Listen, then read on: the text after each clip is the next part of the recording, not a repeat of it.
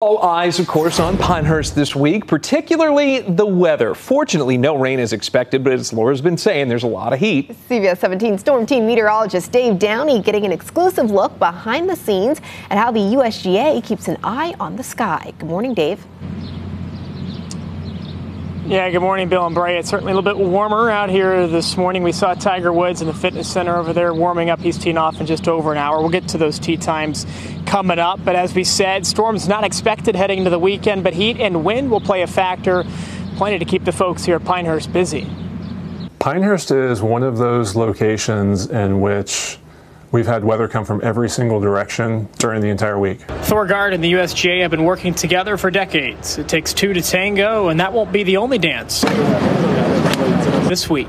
Anytime you have thunderstorms in the forecast, there's always that, are we going to do the dance? Are we going to hesitate? Are we going to have to pull the trigger? They don't play that game alone.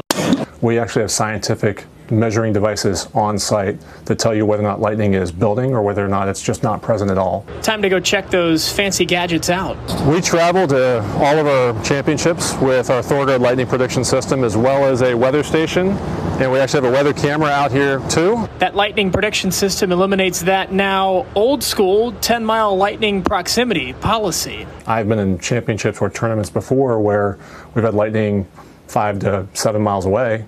We've been able to play through it.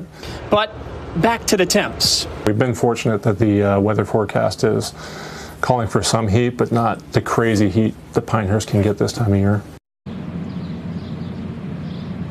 And this time of the year, indeed. 2 years ago, on Father's Day weekend, the Sandhills hit triple digits on Father's Day.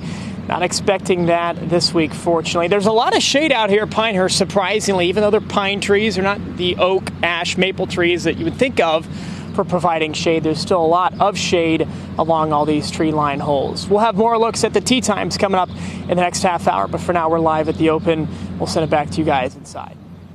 Dave, thanks so much. Enjoy yourself down there. We'll see you in a little bit.